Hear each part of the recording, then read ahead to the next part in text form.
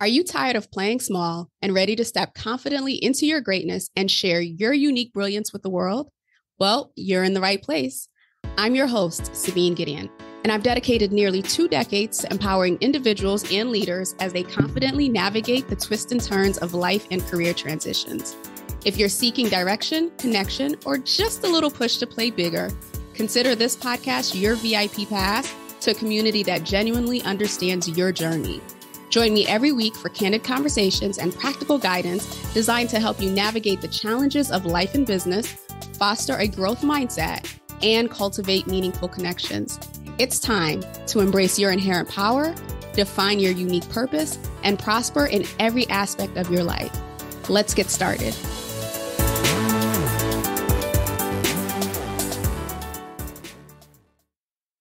Excited to be back with another installment of the Navigating Networks series.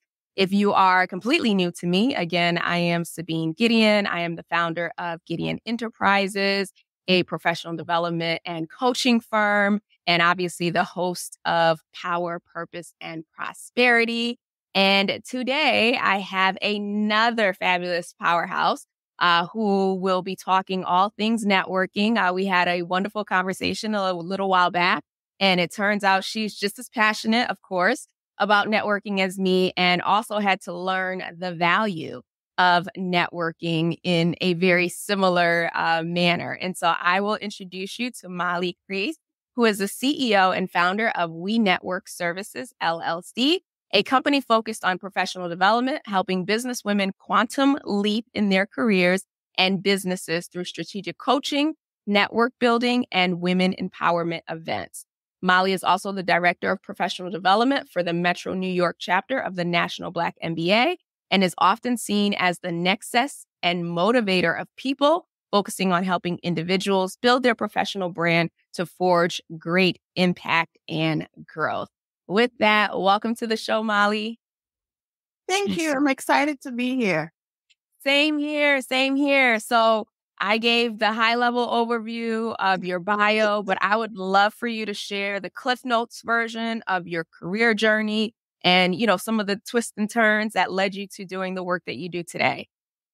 Okay, so I'm going to give the short version because it can be extensive, but if you hear an accent, I am originally from the Caribbean. I am from St. Vincent and the Grenadines, and I came to the U.S. in 2004 with a focus to study business, finance. So my background is in business and finance. I went to Monroe College, did my MBA at LIU.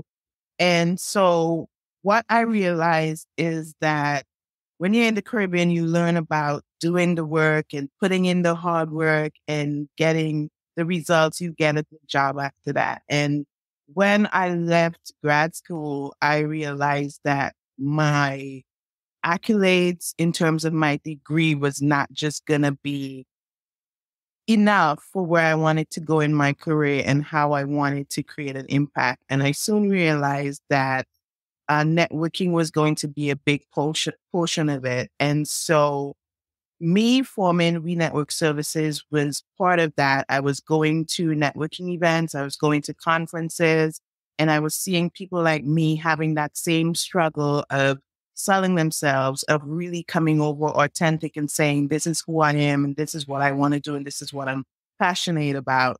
So We Network Services started with that. We started with putting a twist on networking because a lot of people don't love networking.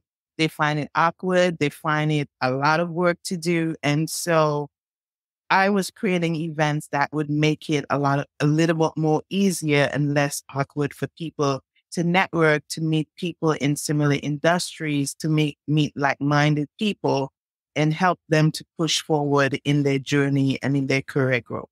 So that's the cliff notes of it all. Thank you so much for sharing that, a fellow island girl. So I love that we're having this conversation and, we're halfway across the country from each other, but nonetheless, I'm glad we've been able to connect. And so you've touched on a really important point around the hard way, I guess, of realizing that like networking was important, but then also realizing that so many people dislike networking. And I know I say everything post-pandemic, pre-pandemic, post that or pre that era, there was a stigma around networking, or there was a way of networking and a lot of people apparently didn't feel comfortable with. Post the pandemic, I feel like there's been an opportunity to redefine how we network, how we build relationships. I usually say relationship building because I know people get really upset when they hear the word networking. But nonetheless, it is such a critical key to our success, regardless of whether we're in business or whether we're in corporate. So I'm curious in terms of some of the resistance that you've gotten, or maybe not resistance, but the fears that people share when it comes to networking. What are some of those? I think one of the things is, like you talk about post COVID and stuff like that. I think one of the things that people did not realize and didn't understand, and I had to explain this to one of my colleagues. And when I was talking to her about networking, she was like, "Is networking nepotism?" And so a lot of people had that idea that networking, you network with someone because you want a job or you want to ask them for something, and that's the only reason why you network. And so it turned a lot of people off because you're just networking to come to me to ask me for something. And then after that, I don't hear from you. I don't see you. And some people still do that. But I look at networking, like you said, as relationship building. And when you're building a relationship, whether it be social or in dating or whatever, you're trying to get to know that person. You're trying to see if that person aligns with your values and aligns with what you wanted to do. And so it's not a one-way relationship. It's a two-way relationship. And so getting that understanding of networking and going into it for the right reasons, I think is going to be, people is going to gravitate to networking better if they understand that better. I think also too, one of the issues is that you have some people who are not accustomed to putting themselves out there. You might be an introvert. You might be someone who don't like going into a crowd and just talking about yourself. A lot of women face that. We don't like talking about ourselves. We feel it's bragging, it's boasting, we're showboating. And so we shy away from it. But I always say, go into networking as a conversation. You're just having a conversation. Yes, the questions are going to come up, what you do, why you do it, what you're involved in. But if you enter into it like an organic conversation and you just be yourself about it, it's not going to come off as robotic and it's not going to come off as daunting as some people find it to be. Mm-hmm. Great points. Thank you for sharing that. So I love the start of it is that like you don't start networking or you don't create the intention to network because you need something. It's almost like that saying that like the best time to get a new job is when you have a new job. Like you don't wait until you need it to start doing that. So that's an important piece. There's the always be networking, right? And it's really just always be creating relationships. We're saying networking, and I know one of the things that are usually anchored in people's minds are, oh, networking. I'm going to an event. I'm exchanging business cards. I'm being asked, what do you do? And I have to figure out my 30-minute elevator speech or pitch or 30-second. No, please. No one create a 30-minute one. A 30-second elevator pitch or whatever. And really, essentially, that's not what this environment is anymore. I mean, I do a lot of networking. Matter of fact, I have to tell the audience, when I decided I wanted to do this series, I went on and I was looking for, okay, who in my network is like, this is their bread and butter. Like, this is what they do. This is what they talk about. They are comfortable. They are confident when it comes to networking. And I don't believe that we were first connections at the time, but you were mutual connections, or we had several mutual connections. And so I just simply reached out to Molly. I was just like, hey, I'm looking to do this series during Women's History Month. We're going to focus on networking, how we can help women, ease into it, gain the tools, the practical tips to do it. Would you be willing to come on? And she said yes. And here we are today. And so in this case, yes, I went to her because I needed something, But also I know me, right? And if you've been around me for a long time and you've listened to the show a long time, Molly's going to be in my life for a long time. She may have not known it when she accepted that request, but she is going to be in my life for a very long time. So, you have to look at it as, okay, maybe the initial outreach, maybe because you need something, but also with the mindset of maybe if I have to be the one to ask for something in the first time around, what am I going to do, or what am I prepared to give back to support this person in whatever endeavor it is that they're focused on. So Thank you for sharing that. And I love that you said that, because I always say I segment my connection, and there are direct connections and there are indirect connections, because we're networking virtually and we're also networking in person. And you might have those connections that you are on top of all the time, like the people that you are in connection with maybe every month, or maybe every 3 months, or quarterly, or however you want to do it. I would say those are your direct connections. Those are your core circle, your inner circle. Those are the people that you're making sure that you're building that relationship with, and you're fostering those relationships. And remembering that at one point you might need help, and at another point, those very same people might need help. And being able to do that barter exchange and really foster that relationship is what I say is going to be very important. Then you have those indirect connections that are people that you might meet on LinkedIn, on Instagram. You're just clicking a button and connecting, or you're just sending a message and connecting. You're liking their post, you're commenting under their post so that they see you're paying attention to what they're doing. You're not necessarily talking to them every day or every month, but you're still keeping that line of connection open. And those indirect can become direct at points. Case in point, me and you, for an example, but being able to know how to do that. And I always say, you got to take an audit. You got to edit your network and see who you need to bring into that direct pool of your inner circle, and really build those relationships. Absolutely. And I love that you shared that. I've shared this before on the show. I have a similar framework where it's like your Fab Five, right? The closest people to you, because, they say you're the sum of the top 5 people that you spend the most time with.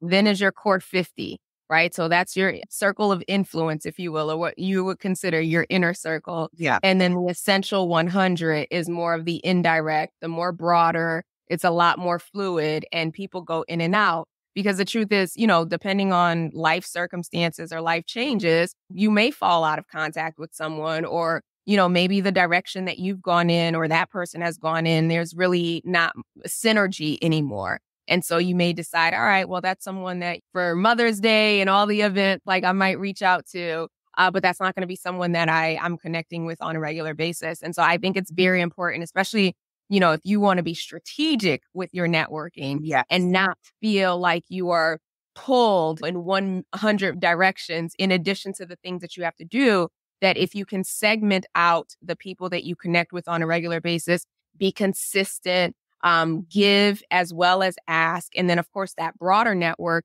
making sure they're just little touch points. I share with clients all the time that it doesn't have to be a, coffee meeting for every person, right? It doesn't have to even be a Zoom meeting for every person. A quick note like, hey, was thinking about you, hope all is well, right? Those are little things that you're touching base and you're connecting with people that keep you top of mind. Yes. Awesome. So now that the world is opening up, I know people are tired of hearing that term, but there are a lot more, conferences, networking events, in-person stuff happening. People are moving things that were primarily online in terms of like networking communities or communities in general. Now we're meeting in person. So are you seeing a big difference in terms of people's willingness to go back out and network versus are they still kind of like, I'd rather be online and I'd rather be behind the screen? So the circle I'm in and the people I'm around definitely want to go back out and network. They're tired of being inside. They want to go outside. So I'm hoping that that's the case for everyone, because I am saying, and I make it a point for myself in 2024 to say, I am going to be out. I'm going to be making more connections. I'm going to be making appearances. I'm going to even put myself out of my comfort zone and going to spaces that I don't necessarily go in, because I don't know what opportunities might be waiting for me on the other side. So I'm saying to people, if you haven't done that yet and you're still afraid of going out, if even you want to put a mask on and go out in person, go out in person, because nothing beats that in-person touch-to-touch connection. Because when you're able to look someone in the face and really have a conversation, it is powerful and that message gets across. So I'm saying be outside, be intentional, be purposeful, and be strategic in your networking, and go out there, go to as many in-person events as you can. And a way to do this and a way to be strategic is to first know what your goal is and what you want to accomplish, and put a plan in place. Say, I'm going to go to at least 2 networking events in person per month, or however you want to do it. And the rest I'm going to do virtual, but have a plan in place to really put yourself out there and let people know who you are and be visible with your brand. Yeah, I love that. I've shared this recently with another guest. I realized at some point during the pandemic that I developed this social anxiety and I didn't want to be out. And so I recently broken through that, praise God. And now I'm like, I want to be at everything, but I'm being intentional about it, because there have been other seasons in my life where it was just like, if it was a networking event, if something was happening, I was like, okay, I'm going to make time. I'm going to make room. And as you know, you will quickly burn out by doing that. And it's also hard because it's not just about going to the event. It's all the follow-up with people after the event, if you're doing it smart, of course. Yeah. So now I've decided, going into Q2, that my focus is going to be, let me identify 5 areas of interest. And so that would be, anything related to women, something in business, like there's a Black chamber here. And so I've narrowed it down to 5 specific areas of interest, and am testing out different communities within those 5 areas of interest. These are the organizations, associations, communities, what you name it, that I'm going to commit to building relationships with people there. And so for some people, you might be thinking, okay, I don't have time for 5, and that's fine. Pick 2, pick 3, pick whatever number works for you, but do it based on something that you are interested in. It doesn't have to be tied to your industry, but if you want it to be, it can.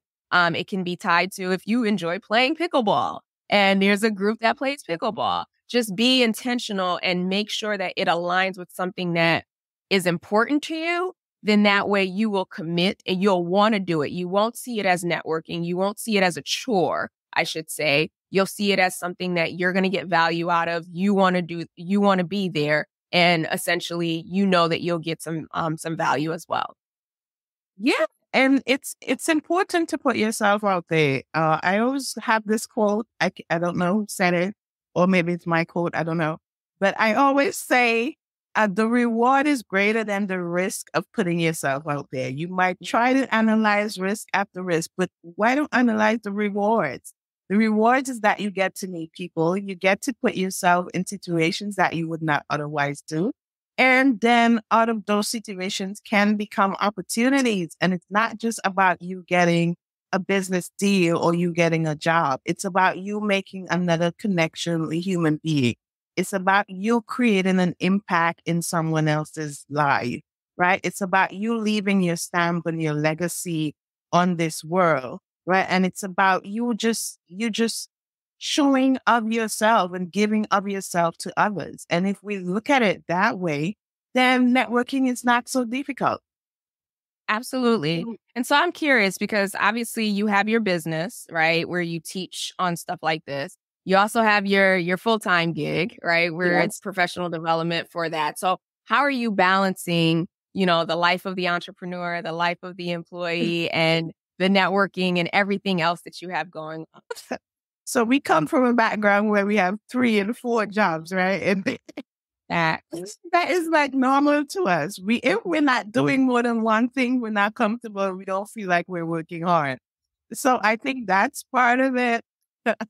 I think another part of it too is that sometimes some of it don't feel like work, because if you're doing something that you love and that you know is really helping people and that's going to live on even when you're gone off of this earth, it's not work. And I look at it that way. I look at these things that I do that are not my full-time job. I don't look at them as work, because they're things that I really want to do and that I love to do.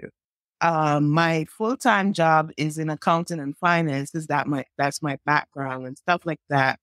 But I've been mentoring and coaching for a long time because my upbringing is of a Christian home background upbringing, teaching Sunday school, worship leading, Bible study, all of that stuff.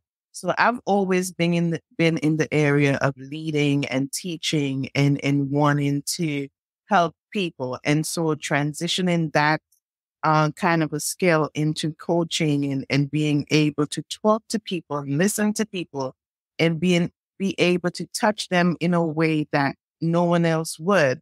That in itself is a testament to how doing that kind of a work can have that great impact in people's life. And so it's not work for me when I'm doing it. So that's kind of how the balance goes. Yeah. So it sounds like in those instances, because you're in flow, right? Like it's not draining your energy. So you have an unlimited resource to be able to do it. But I also have to remember that it do drain your resource, because in the way I coach and when I coach, I give all of myself. And sometimes when you finish with a coaching session, you literally have to go and sit down and recollect yourself. And so what is important for me to do is to take that 5-minute, that 10-minute break when I want to do some yoga, or I get up and I go outside and I take a walk in the park, and you just clear your mind, clear your head. It's important to do that self-care and to take that personal time. So you might not have a lot of time to do that, but it's important to do that. Whether it be 5 minutes, 10 minutes, half an hour, it's important to do that. Factor in some times for your friends as well, for your family, and make sure that you are balancing personal and professional. Because if it's just professional, then you're going to be drained. You're going to be burned out. Absolutely. So shifting gears just a little here, I talk a lot about LinkedIn. I will say I am not a LinkedIn trainer. I have just been on the platform for a very long time and am very active. So what role does LinkedIn play for you with regards to networking, building relationships, supporting you both personally and professionally? LinkedIn is a big part of it. I've met some really amazing people on LinkedIn. And we have AI today in our phones today. One of the apps on my phone is LinkedIn, and I check LinkedIn every day.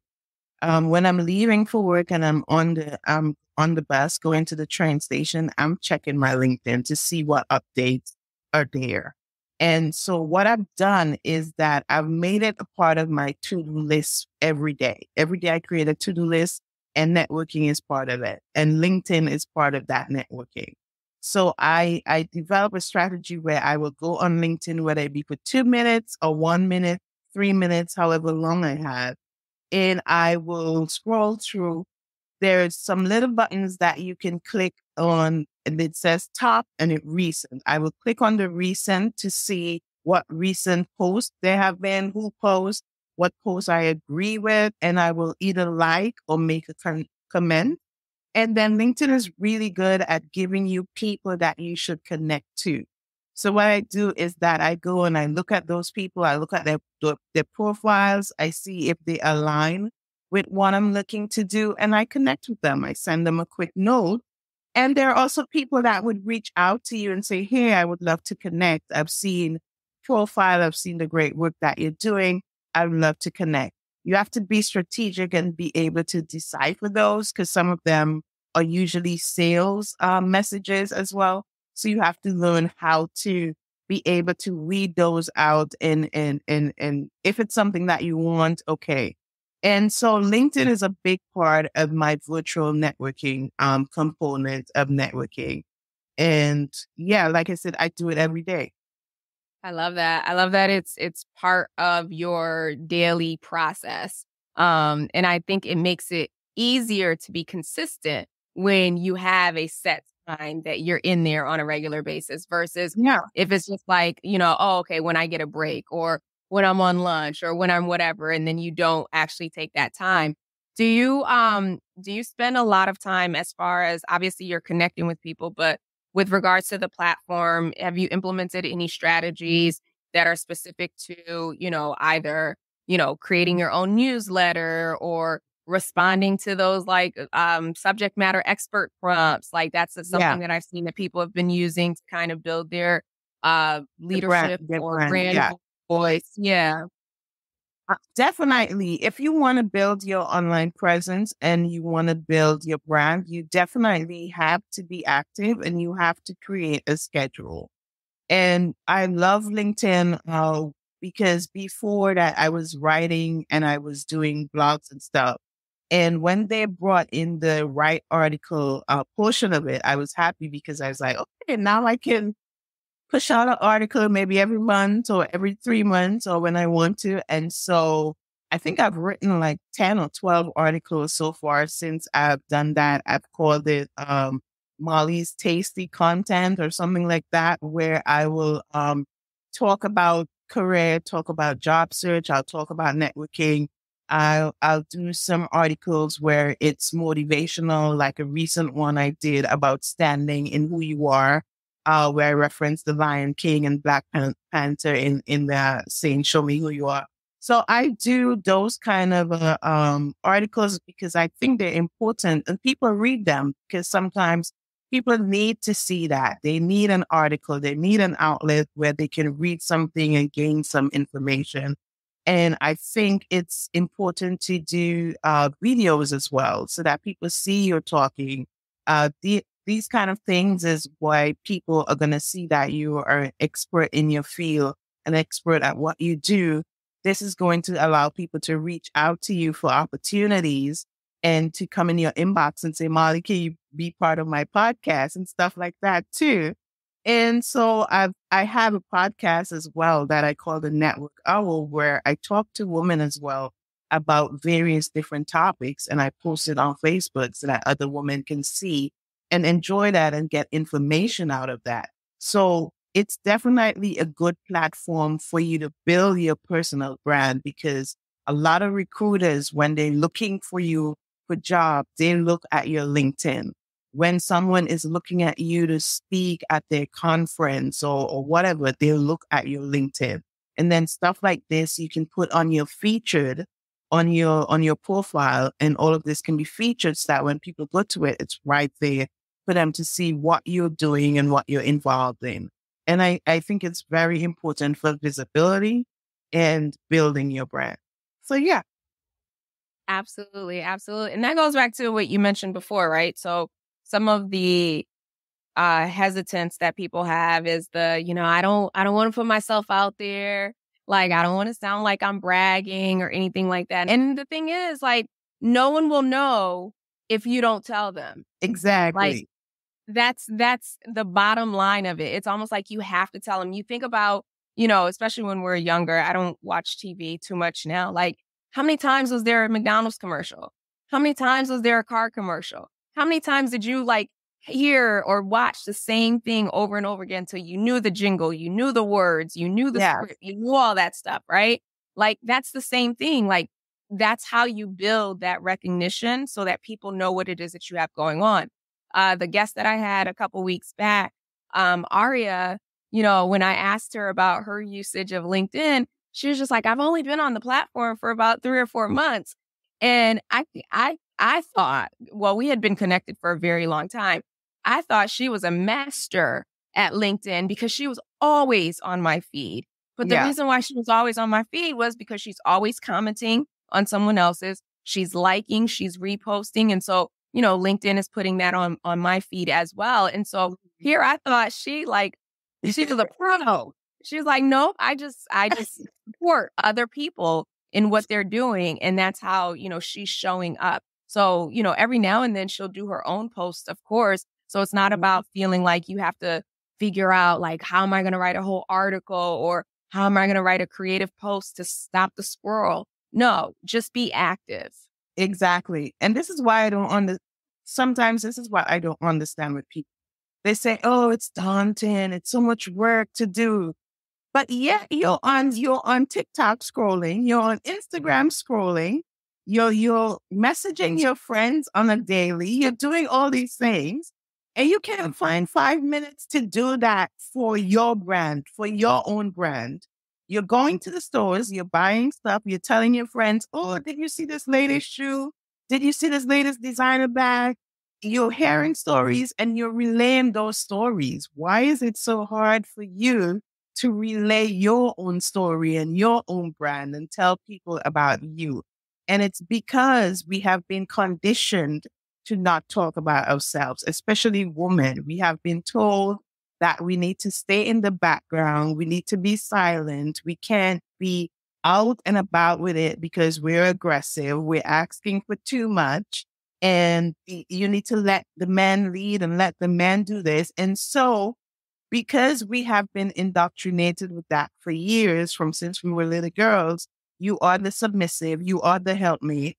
And so we grow up with that. And even within our own careers and within our own businesses, we fail to put ourselves out there. We fail to show people what we can do because of the fear of criticism, because of fear of people talking about us and saying, who do we think we are and stuff like that. And so we're gradually getting away from it because we're seeing more and more women talking and being outspoken.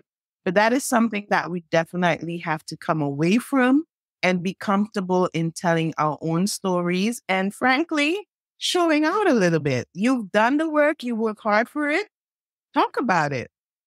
Yes, own the room. And so it just has to be a level of confidence. And I know there's resistance around the whole fake it till you make it thing. Like I think in some contexts, like it's it's not useful. But in other contexts, it has to be that. Like sometimes the only way to build confidence is to fake the confidence. Like that's the only way that your subconscious mind will register or record like, oh, she's really serious. She really does believe that, she is this, and the third. And so I'm here for the shout it as many times as possible, shout it as loud as needed, and make sure that the rooms that you're shouting it out in, that those are the rooms that are going to reverberate what you want back to you. I think the other power in networking, and we haven't touched upon this, is that's often missed, is that it's not just about the one-on-one connection that you make, whether, you're building the relationship with someone through LinkedIn, you're building the relationship that you met, with someone that you met at a conference or whatever the case may be. The thing is, like, one thing that I always ask people, especially if they're business owners, once we do like a virtual coffee is, okay, how will I know the right customer for you? Like, what will that person be going through so that when they tell me this, I'll know that that's the right person for you. So I think there's also a power in networking that is often missed in not just necessarily you having to be the person to be the connector, but also people remembering, oh, okay, so Molly does this, Molly does that. Okay, yes, next time we have an event, Molly is going to be the one that we grab onto. So it's not, just remember, it's not, don't be short-sighted. I guess that's what I'm trying to say. Don't be short-sighted in, oh, well, if I share who I am here, then I don't know if I can share it here or whatever. It's more of a share as much as you can, because the more people you tell about who you are, what you do, what you're interested in, the more people they will then tell about who you are, what you're interested in, and what you're looking to do next. Yeah.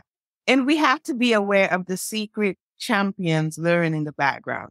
That's why it's important for you to be active, and it's important for you to build your brand. Because you don't know who's looking at you in the background. You don't know who's looking at your LinkedIn profile. Well, they might show up if you have premium and all that stuff. But there are people who would anonymously look at your profile. They would read your articles. They would see your posts. and it will inspire them. These are your champions in the background, because these are the people that are calling your name when they're in the room, in the boardrooms, in the employment rooms, wherever rooms they are. And you don't even know they're calling your name, but they're calling your name because they've seen something that have impacted them in such a great way that they're pitching your name for a speaker series. They're pitching your name for a job. They're pitching your name for this. And before long, someone call you and they're like, can you do this? And you're like, I got your name from such and such. And you're like, oh, because these are champions in the background. They don't necessarily need to be in your circle, but they are sponsoring you from afar. They're championing you from afar, and they're setting you up for opportunities. So if you never talk about yourself, if you're never active, if you're never building that online brand and that online presence, then these champions can't find you, and then you're doing yourself a disservice. Absolutely. Absolutely. And they can't find you. They can't support you. They can't be that person for you. I've shared this before, but even just a couple weeks ago, I met someone and it was like a virtual coffee. Someone else introduced us and I was, asking her like, okay, well, what is it that you're doing? What are you going to focus on? Gave her some unsolicited advice on how to like navigate that. And then like maybe a couple days later, someone in my on my feed was just like, hey, I'm looking for podcast guests to do ... which it was exactly what it is that she said that she wanted to do. And so I was just like, okay, here's the information. I'll make the introduction as a follow-up, right? And so you want to, it's the work smarter, not harder. You want to look at your role in networking and building these relationships. Again, it's two-sided, right? It's the what you're going to give and what you're going to get. But it's a ripple effect. It's something that will pay off years and years down the line.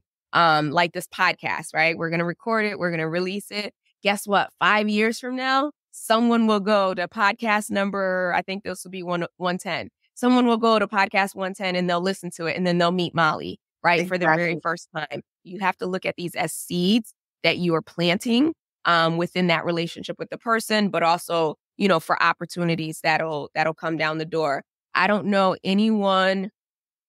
I personally don't know anyone. They may exist, but I don't know anyone personally who has really advanced in their careers or in their businesses without the support of others, without the support of maybe someone making a recommendation, someone opening the door, someone naming their name behind closed doors, right? Like I myself am a product of that. Like people referring me. Some people I know, some people I don't even know. So, you have to look at it from the standpoint of as you want to grow or as you're looking to grow, you need the support of others to do so. And maybe it starts with just coming on LinkedIn like Molly does and checking it first thing in the morning, connecting with people, commenting, liking. Then maybe it advances to, writing your own articles or just responding to those prompts here on LinkedIn.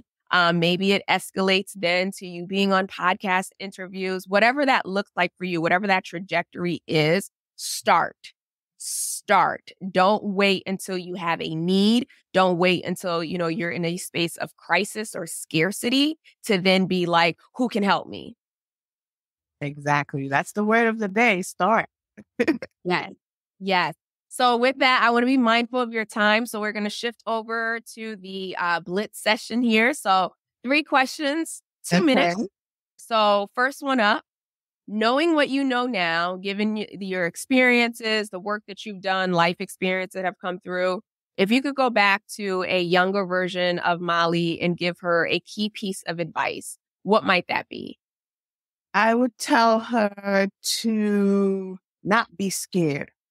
A younger Molly was really scared. She was really introverted, really sheltered, and she did not go after everything that she wanted and that was in her path. So I would say to that younger Molly, don't be scared. You can do it, and to just put yourself out there.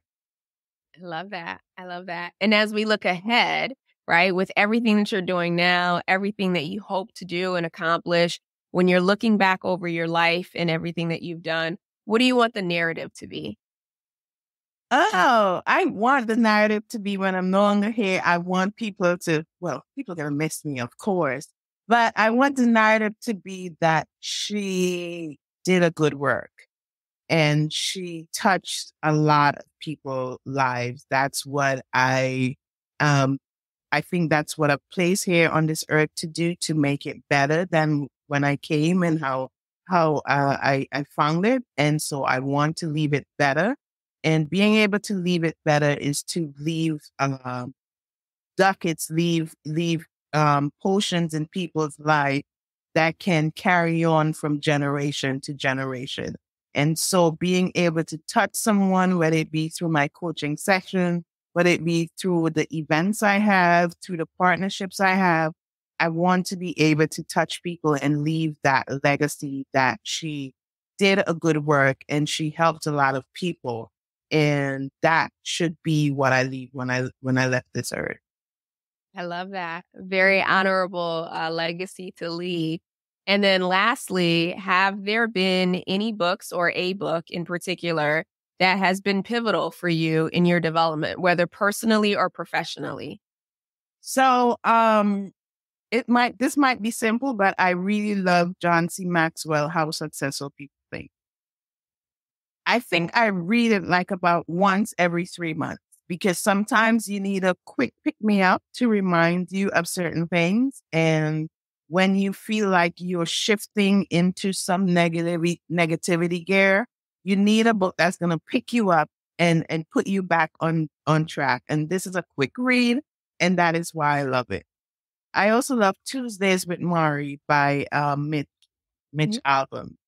And I love it because he was talking about taking time. He was teaching this young guy, and he was saying one of his regret in talking about taking time to smell the roses. And a lot of times we are going so much in life that we forget to pause and we forget to take time to smell the roses. And so we don't take that time until an illness stricken us. And then we are forced to take that time. And so I'm saying, don't be forced to take that time. Remember to take that time before it gets down to that, and really smell the roses, take a walk in the park, join a gym, do something that you didn't want to do, jump out of an airplane, whatever you want to do. Take that time to enjoy life and enjoy yourself. Oh, I love that. Two very inspirational books. I actually have the John Maxwell one. It's been a while since I read it, and that's like one of the few books now that I have on hard copy. I will add that second one because that sounds very inspirational and a wonderful reminder, especially now that spring is starting to spring. Yes. Well, Molly, I do want to share with the audience how they can get in touch with you, how they can listen in on your podcast, and anything else that you have going on. Okay, so my podcast is called The Network Hour. It's on Spotify and wherever you get your podcasts. We would have to do this again. They can connect with me on LinkedIn as well. And also my website is WeNetworkServices.com. And so, yeah, connect with me on LinkedIn, and I would love to hear from you.